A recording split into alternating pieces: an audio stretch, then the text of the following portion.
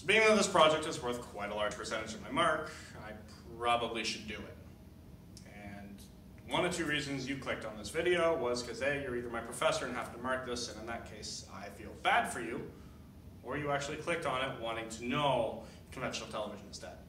In reality, then I don't feel bad for you.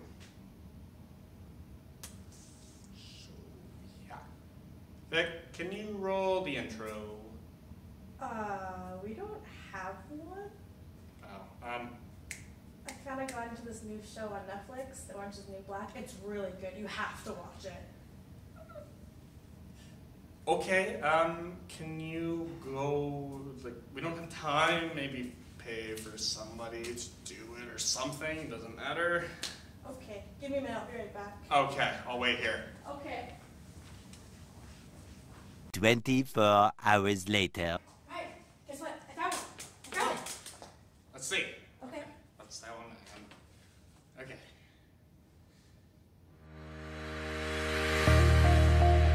My name is Ryan McDonald. I'm a student at Mohawk College, but I'm pretty sure you can already tell by that down there. It's cool. It's called Lower Thirds. See, I can do things like this. Watch. Boom! Headshot! Sorry. With Netflix, Amazon Prime, and iTunes now pretty much becoming one with our daily lives, is conventional TV died? Let's go into a little bit of backstory about television. First television was a spin-off creation by Philio Taylor Farnsworth in 1927. Not the original creator, but he spun off to what we know today as the television. The first television station started rolling out in the late 1920s and early 30s. Let's fast forward a little bit to 1997. 1997, Netflix was created. What is Netflix? Well, if you haven't been living under a rock, no. Back in that time, the internet wasn't really strong enough for streaming services. So Netflix, being that they are, what they decided to do was you pretty much mail away a movie. So pretty much like a large-scale jumbo video. In reality, who now watches DVDs anymore? With nowadays, with my MacBook, my iPad, as well as my iPhone, I don't have a disk drive. So I'm just going to stream everything off of Netflix onto my phone or any mobile device. This is the same monthly price, and I can watch as much as I want and not have to wait for those movies to be mailed in. In 2014, Digital Trends reported on how the television will be dead in the next 16 years.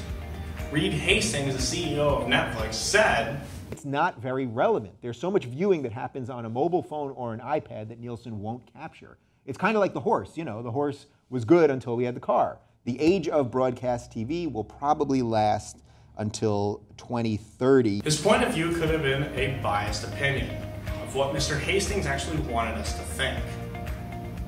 Over the past couple of years, there's a term known as cable cutters. What are they? All they are is essentially where they cut TV totally out of their lives and go for stronger internet packages for streaming.